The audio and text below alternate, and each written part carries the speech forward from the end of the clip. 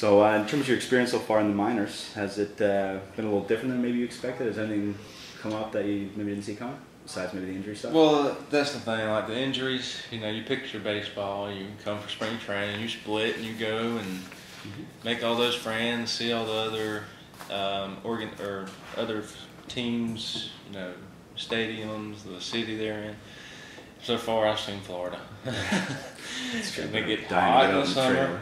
Yeah, I just, just working to get out of here and actually experience the minor league lifestyle. Totally. And get a full season, because I know your debut went pretty well, but yeah, it's just it's been a little bumpy road, but I know before too long we're gonna turn it around. And totally, it makes you appreciate the good times. I will never ever take a baseball game for granted again.